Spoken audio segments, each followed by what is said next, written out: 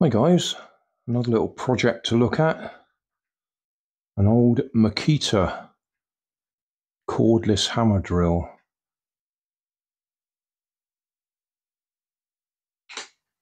It does actually charge up, but it doesn't last for very long.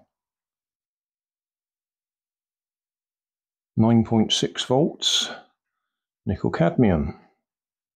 So the question is, well, obviously we could try and replace the nickel cadmium batteries that are in there, which would be possible.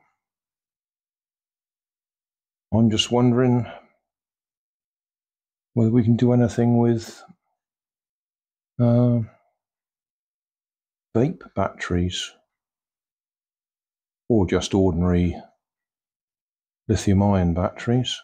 Looks like this pops apart, and I expect the NiCd batteries will slide out. You can see they're a little bit crusty in there. And you can buy replacement nickel cadmium batteries.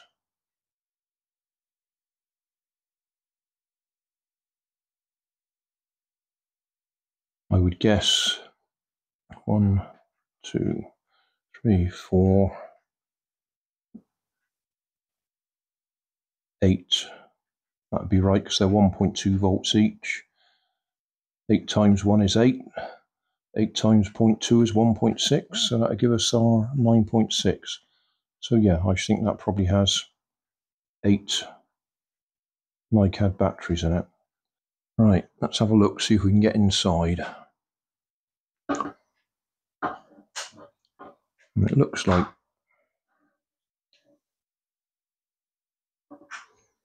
it ought to be possible.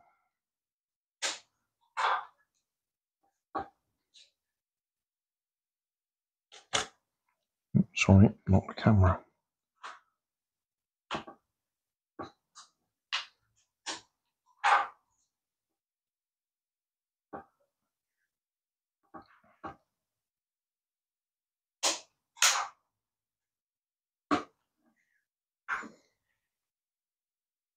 There is a simple option, which I can't remember who it was who did it. But you just take it apart, you go up in there, connect a couple of leads onto the existing tags for a LiPo battery or lithium-ion battery. You know, one of those ones for your model aeroplanes. And that will just fit up in there quite easily. But we'll see if we can get this open.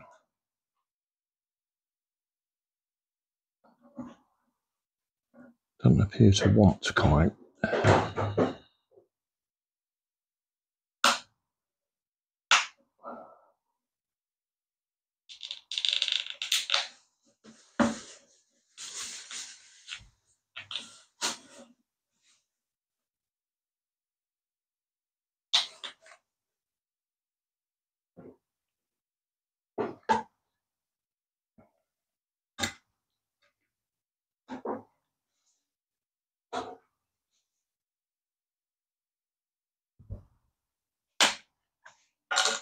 Right, there we go.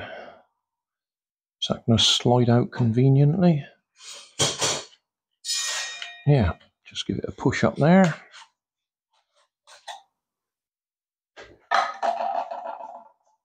There we go.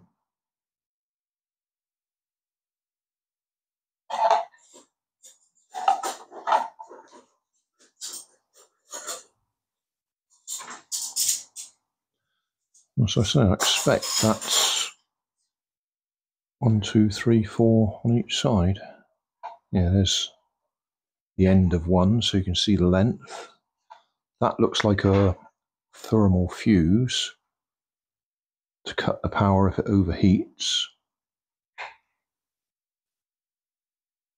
That would be logical.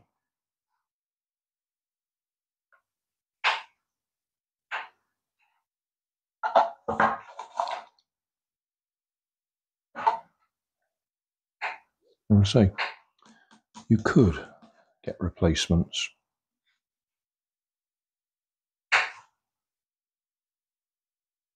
Or you could just undo the screws, as I say, get to the connectors up in the end of there, which I don't think we'll be able to see. How about with the light on? You just vaguely see them shining at the back there. Yeah. Put say an XT connector on there.